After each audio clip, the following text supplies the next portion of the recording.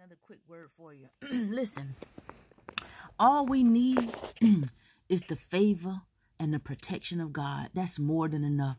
Not money, not houses, not cars. See, when you got the favor of God, it'll bring any other thing, right? When you got the favor of God, and see, to get the favor of God is to get in his presence, seek his face, right? Seek his face, seek the kingdom of heaven, and anything we need, it should be what? Added unto us. When you got the favor of God and the protection of God, God can do what the doctors can't do in your life. God can do what lawyers can't do in your life. God can do everything but fail. You understand? You see, the favor of God will bring healing. When the doctor said there's no way, and you got the favor of God, he'll make a way out of nowhere. Money can't buy that. See, I remember my miracle aunt. Y'all know the story. When the doctors gave up on my miracle aunt, she didn't need money. God had already gave her prosperity. She had money, but she needed favor. See, she needed favor to restore the temple. The money couldn't restore the temple. And she had the favor of the Father. And through his favor, he healed, he restored the temple. You see what I'm saying? When the doctors told me that I had endometriosis years ago and there was no cure, money couldn't do it.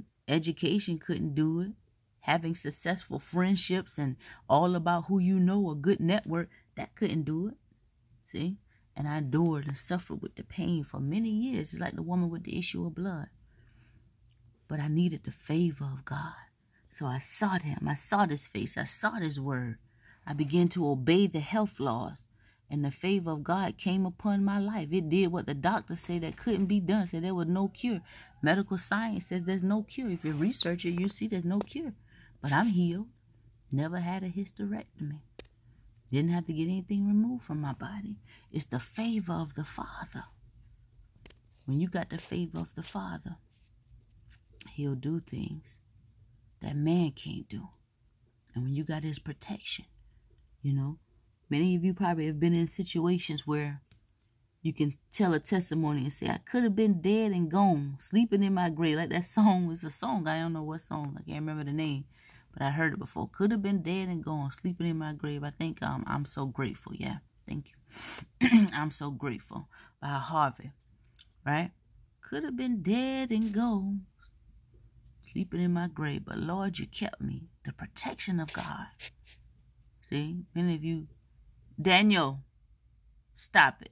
Many of you had that testimony, probably have that testimony, but it was the favor of God. So anyway, I just wanted to pop on here and say, all we need is God's favor and protection. And so when we pray, we need to pray for that. We need to pray, Lord, give me your favor. Show me your favor, you know, in all things, and include God in all things. We need to pray for his favor, pray for his protection, and also pray for guidance. Teach me, give me my daily bread day by day, and give me wisdom, give me understanding, discernment, and teach me, God. Teach me how to earn your favor every day, one day at a time. All right? And he'll teach us as he gives us revelation of his word.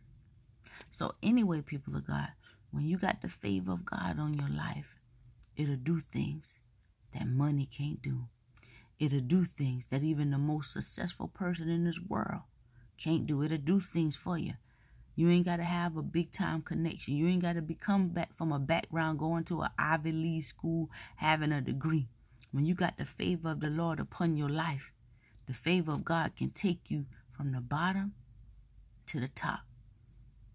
And like I did a video a while back on the story of Joseph, hashtag, from the pit to the palace.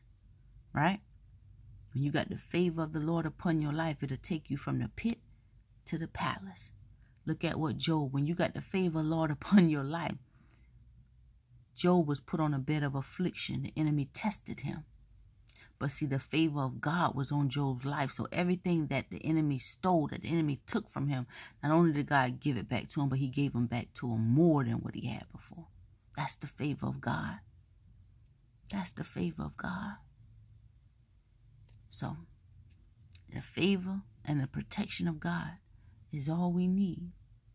All right? Have a blessed day, people of God. I love you.